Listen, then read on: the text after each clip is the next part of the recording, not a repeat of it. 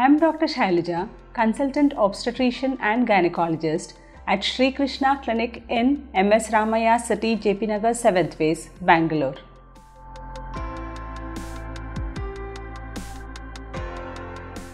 When problems like thyroid, cyst and tubal blockage, all these things have been cleared, so how to achieve the pregnancy now?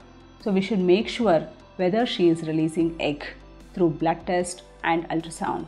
Also, we should make sure the male partner is having good quality sperms. We should advise them alternate day sexual intercourse to achieve the pregnancy at the earliest. Even after 3 to 4 cycles of this natural conception, try.